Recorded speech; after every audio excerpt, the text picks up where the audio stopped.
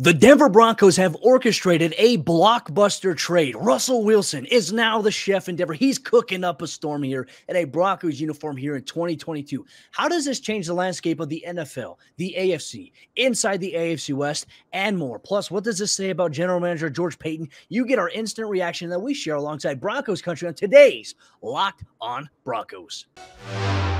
You are Locked On Broncos, your daily Denver Broncos podcast.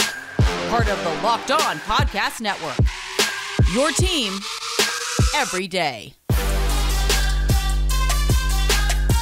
What's up, Broncos Country? Welcome back into a brand new episode of Locked On Broncos, your daily Denver Broncos podcast here on the Locked On NFL Network, your team every day from the South Stands to the end zone. I'm your host, as always, Cody Roark, joined alongside by my co-host, Sayre Bedinger. Both of us, we cover the Denver Broncos for the Locked On Network and 9 News, and we have some breaking news here today. This is an emergency podcast, and Sayre, Russell Wilson is cooking in Denver here in 2022. Literally moments after you and I had just recorded a podcast reacting to Aaron Rodgers returning to Green Bay, all of a sudden, right before it goes to publish, we get the notification. Adam Schefter sends out, Russell Wilson is now headed to Denver. Sayre, where were you at when this moment happened? Like, I think everybody in Broncos country is going to say, I was doing this at the moment I found out Russell's become a Bronco. Well, Cody, it was a missed call from you. And usually, you know, like when somebody calls you nowadays, you're like, oh, crap, like I wonder what the heck is going on, you know. But I was about to go flip a piece of salmon out on the grill after we recorded, just trying to eat healthy, you know, just trying to go about my day, trying to at least look good, even though I wasn't feeling good about the Aaron Rodgers news. And now here we come. And, man, Russell Wilson trade. You told me Russell Wilson, and I about peed my pants. I mean, it was just awesome. Like, my daughter had just gone down for a nap, so I'm like, you know, I'm like silent screaming and like fist bumping and dancing a jig, and my wife is like, "What's wrong with you?" Jeez, I mean, but man, I mean, what a day for Broncos country. This is a day, Cody. It's March 8th. The trade went down on March 8th. This is a day. I mean, that could shape the entire trajectory of this franchise now moving forward. This changes the landscape of the NFL. It changes the landscape of the AFC, inside the AFC West, and we'll talk a little bit more about that. But, you know, what did it take for the Denver Broncos to get Russell Wilson? Now, apparently, this deal has kind of been in place for the last 2 weeks here, according to reports that initially the Washington Commanders called the Seattle Seahawks. They said no, because out of due diligence, they already were working on the framework here for the Denver Broncos trade. So Denver has traded 2 first-round picks. They've traded 2 second-round picks. They've also traded a 5th-round pick and 3 players. Those 3 players going from Denver to Seattle: Drew Lock, veteran defensive lineman Shelby Harris, and young promising tight end in Noah Fant. There's questions that come out of those moves as is, but Denver in return, they're getting Russell Wilson. And, of course, George Paton had to do this. They're getting a 4th-round pick in return, too. Unbelievable haul here for a player and also for a guy that, look, you know, still wants to play 10 more years in the NFL. I think Broncos country is really excited about this move here. Well, it's an unprecedented trade haul for an unprecedented trade, right? I don't think we've seen a player of Russell Wilson's caliber be traded, at least that I can think of off the top of my head, Cody. I mean, you can correct me if I'm wrong, but a trade like this just doesn't happen in the NFL. And so the fact that the Broncos have now been part of 2 trades, I would say, that are even on comparable levels. Remember the Jay Cutler trade, obviously back in 2009, at the time a young Pro Bowl quarterback who was really just kind of starting to show signs of becoming great. You know, the Broncos made the trade that they did to get rid of him at the time, and now you get Russell Wilson, and you're going. I mean, you're talking. Look at that: 3 players, 5 draft picks, and those players are probably all going to start for Seattle. And man, just got a quick say, like, sometimes life in the NFL, man, that can be super unfair, right? Yeah. I mean, for like Shelby Harris, he paid his dues in Denver, man. So it sucks to see him go, and you would have loved to have, you know, had him be part of the success. But at the same time, like, Seattle wants good players coming back, and then they for sure got 2 really good players, and then a dart throw at quarterback in Drew Lock. So it's a tough business, man. But it's an unprecedented trade haul for an unprecedented trade.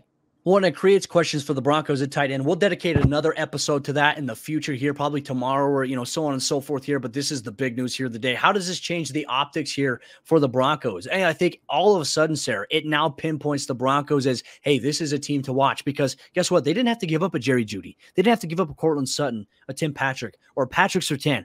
They have the offense preserved here for Russell Wilson, minus tight end. We'll talk about that, like I said, later on. And they also still have the defense intact. Now, question becomes defensive end with Shelby Harris. I know that's another talking point that we'll have a little bit later on. But like for Russell Wilson, this was an interesting stat that ESPN had thrown out there. Russell Wilson becomes the first ever quarterback to start for a team that he beat in the Super Bowl. And obviously, I think Broncos country wants to forget about Super Bowl 48. I know we certainly do. It was a rough time.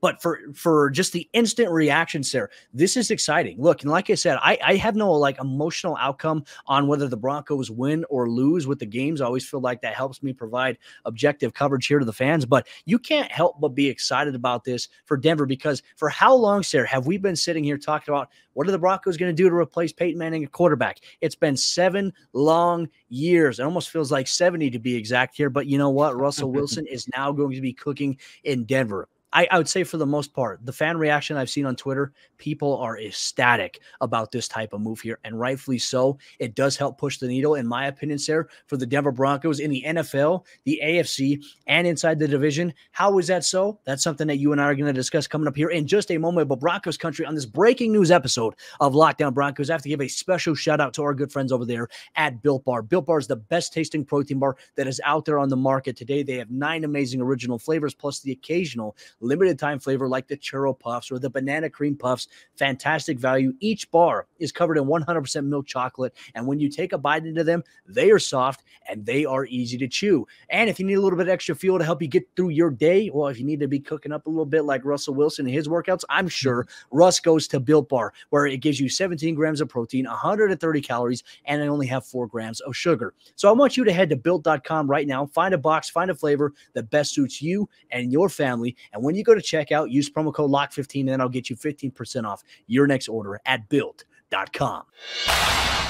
There is a new quarterback in the AFC West, and his name is Russell Wilson. And this trade right here for the Denver Broncos has ripple effects all across the entire National Football League and inside the AFC. The AFC West, Sayre, has just gotten much more scarier. Factor in these quarterbacks: Patrick Mahomes, Russell Wilson, Justin Herbert, and Derek Carr, who's a pretty darn good quarterback as well. This is must-see TV. Anytime that these teams play each other, it needs to be on national television, which I can't help but just say, hey, look, this move right here for the Broncos, Sayre, it automatically puts the Broncos on the map here in 2022 for more nationally televised games, more primetime games, because people want to see Russell Wilson. They want to see this young talent that they have.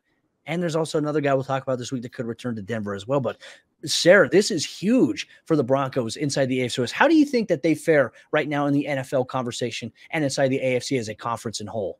Well, I don't think it's an overreaction, Cody, to say that. I think the Broncos are now legitimately Super Bowl contenders. And I mean, that's just the way that I've kind of approached this. If you get a guy like Aaron Rodgers or Russell Wilson, I mean, I can't drop the story that I've been preaching for months now at this point. I mean, even when Vic Fangio was still the head coach, I said this for sure, at least, and I think you and I would have agreed. Yeah. You put a superstar quarterback on this roster, and I think you become legitimate contenders in the AFC, which is a very, very tough conference right now, obviously, even just outside of the AFC West. But you add Russell Wilson to the fray, and yeah, you're talking every single week is a primetime game for this division. I mean, at least the NFL is probably going to try to get that. Everyone wants to see Herbert versus Mahomes. Everybody wants to see, Mahomes versus Russell. Everyone wants to see Russ versus anyone, right? And not to mention the Broncos have the NFC West on the docket next year as well. So that's, I mean, Sunday Night Football.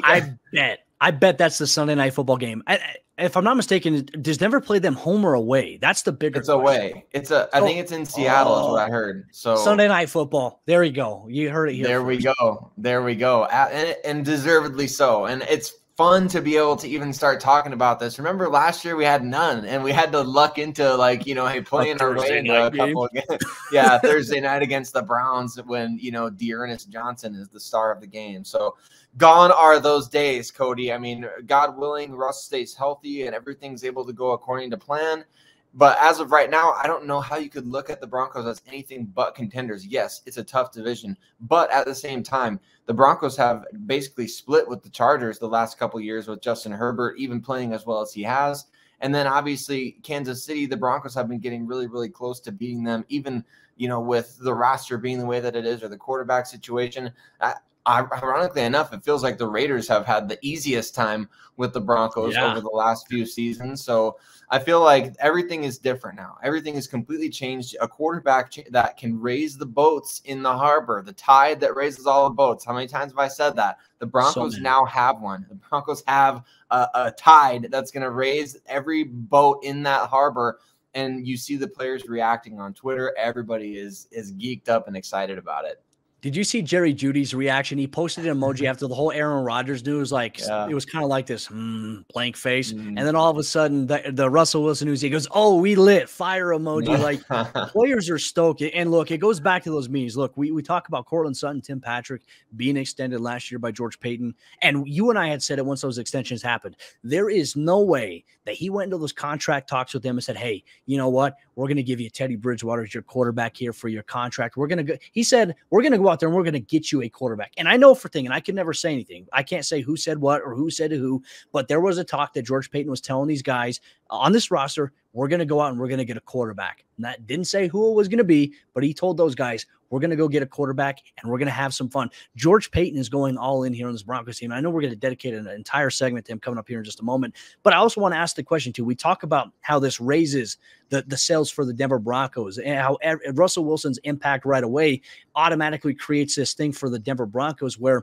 it's must-watch TV. These AFC West matchups are must-watch. These rematches where you're going to have Russ going back home to Seattle is going to be much watch. Not to mention, you have the NFL ownership situation coming there. How is it going to feel like if Peyton Manning's ownership groups or something like that all of a sudden here? I think that this automatically changes the landscape of the Denver Broncos from a league perspective, but also from a cultural and standpoint perspective, because we talk about this ownership group.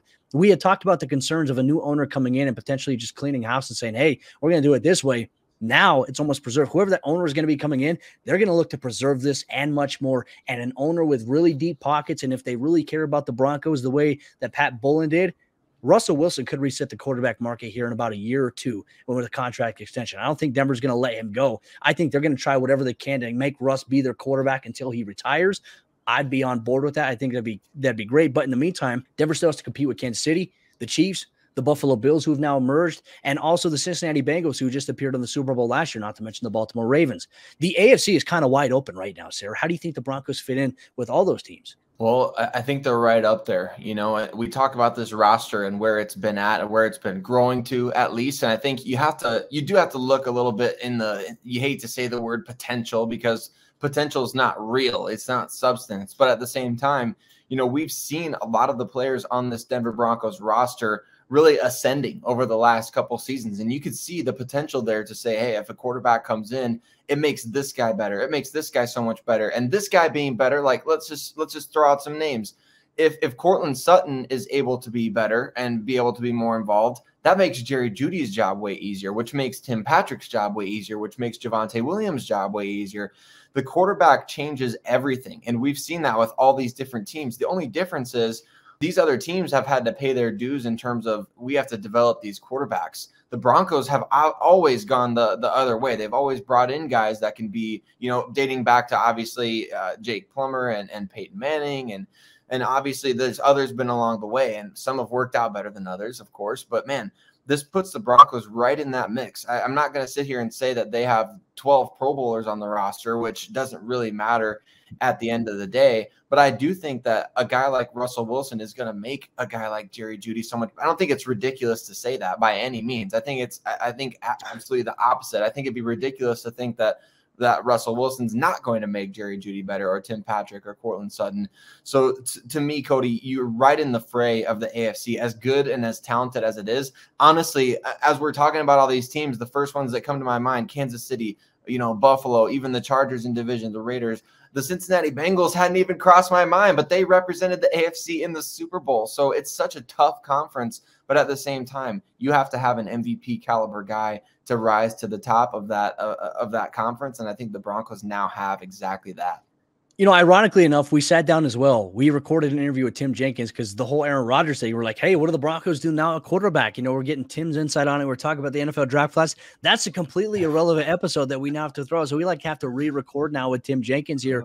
But, you know, one thing that Tim did say when he sat down in our interview with us, he said, the Denver Broncos are a playoff caliber quarterback, or just a really good quarterback for being a competing playoff team inside the NFL. And now, I mean, you get a Super Bowl winning quarterback in Russell Wilson. You get a guy that is absolutely talented and has done a lot with less around him for several years since they had that Super Bowl 48 victory against the Broncos. And you just have to think to yourself, okay, hey, with this roster on paper, Denver becomes probably one of the most dangerous teams in the National Football League. And I want to give a major shout out here real quick to one of our Twitter followers at Wes Irvin. Says it's safe to say that the Broncos are going to be dangerous next season. What a perfect segue. What a perfect catchphrase for you, Wes. Shout out to you. You get all the credit for that, my man. But Broncos country, we need to talk about George Paton and what he's done so far through 2 years of being on the job as general manager. You get that coming up here in just a moment. But real quick, if you were a Colorado sports fan, we have a Locked On podcast for you. When it comes to Nuggets coverage with Nikola Jokic playing MVP-like basketball, check out the Locked On Nuggets podcast. When it comes to the Colorado Rockies, who are currently dealing with the MLB lockout that's going on, as is, they have you covered with the latest you need to know on the latest updates between the negotiations and where things currently stand with the upcoming MLB season. And then we also have the Locked On Avalanche podcast as the Avs look to hoist up a Stanley Cup trophy. You get that and much more alongside your Denver Broncos coverage, the Locked On Podcast Network. It's fourth quarter time on today's episode. Locked On Broncos breaking news with Russell Wilson now being the quarterback here for the Denver Broncos organization. And if you love this show so far, we encourage you to subscribe here on YouTube if you want to watch us, and make sure you subscribe and follow along, free and available everywhere you get your podcast. Broncos country, thank you so much for making Locked On Broncos your first listen of the day every single day. We're here for you 5 days a week all year long, because for the true fan, there is never an off season. And Sayre, our offseason is going to be wild. It's going to continue. So many questions now with this blockbuster trade with Russell Wilson now becoming a Denver Bronco. We'd be remiss if we don't talk about George Paton here. And I love what you put in the show notes here. George Brass Nuts Paton as the title. No more needs to be said here. Let's talk about that. I mean, Sayre, I think his impact, the relationships he's built in the building, the coaches that he's brought around, and the players that he's brought in and developed. Obviously, the Broncos winning the award at the NFL Scouting Combine for the best draft class from 2021 in the eyes of many voters. Unbelievable job that he's done. And now he's got Russell Wilson. He's traded for Russell Wilson in year 2 as the GM. He has done such a great job right now coming through. Yeah, could you ask for a better start to your career as an NFL general manager? I mean, the best draft from your first year on the job, and then in your second year on the job, you go and trade for an MVP caliber quarterback and really do something that I don't know. Again, I don't know that any general manager has done that before. A lot of people talk about the Ricky Williams trade, the Herschel Walker trade, et cetera, et cetera. But for a guy like Russell Wilson at the age of 33, I mean, this is beyond exciting. And so for what George Paton has done, I mean, kudos again, go back to John Elway for hiring George Paton. I mean, he could have hired any number of guys, and he chose George Paton out of them all. And Paton obviously has his philosophies and the way that he does things, but there's a reason why he turned down so many jobs until he finally eventually took this Denver job. And so just kudos to him for having the, guts to go out and do something like this, to ask the Seahawks, say, what is it going to take for Russell? Well, I mean, and then to ask for a 4th round pick to come back. I mean, this guy, he has no boundaries when it comes to like, hey, what can we do here? So I absolutely love it. The draft class was outstanding. And by the way, didn't lose anybody from that draft class in this trade. And yeah, losing draft picks going forward it hurts for people like me who like to do mock drafts. But at the same time, to me, Cody, these draft picks are borderline negligible. Like I made a joke on my Twitter. I wonder if he asked John Schneider, the GM of the Seahawks, like, do you want pick number 64 this year or do you want it next year? Like, because we're winning the dang Super Bowl. So, I mean, that's just kind of what these draft picks mean at this point. It's like, yeah, it's nice to have draft picks when your team stinks. When you have a Super Bowl caliber quarterback, they don't matter.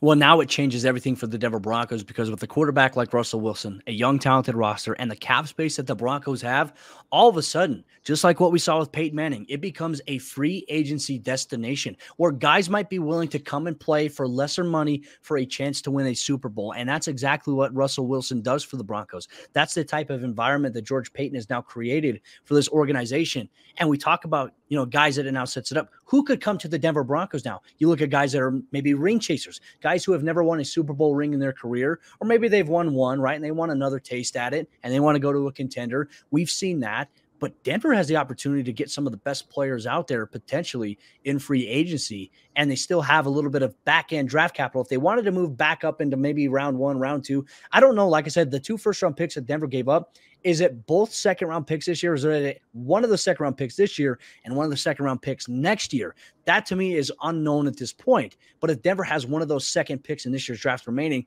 plus a little bit of their back-end capital, Sayre, why not use that to maybe, if you really want a guy, you really like a guy, trade up and get a guy, one of the top playmakers? I don't know. I mean, there's a lot of options George Paton has, but man, I tell you what, it's going to be an absolute gauntlet here for the Broncos. And there's another guy that we'll focus on in tomorrow's episode of the show, Lockdown Broncos, former Denver Bronco, by the way, Von Miller.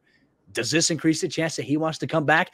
I think so. Maybe he knew something, a couple of days ago that we didn't know, but obviously the tease is there. Russell Wilson, a Denver Bronco, and Broncos country. This is major for the organization. This is major for you, the fan base. You deserve it after all the years of dealing with the non-quarterbacks that were supposed to be the answer after Peyton Manning.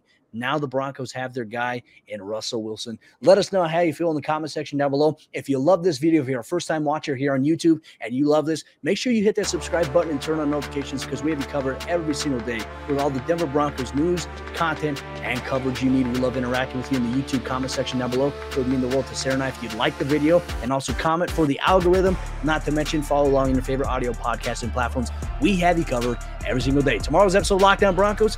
How does this move continue to impact the Broncos with the ripple effects here? We'll address some of those other ripple effects like defensive end, tight end, Von Miller, and more on tomorrow's episode, Locked on Broncos.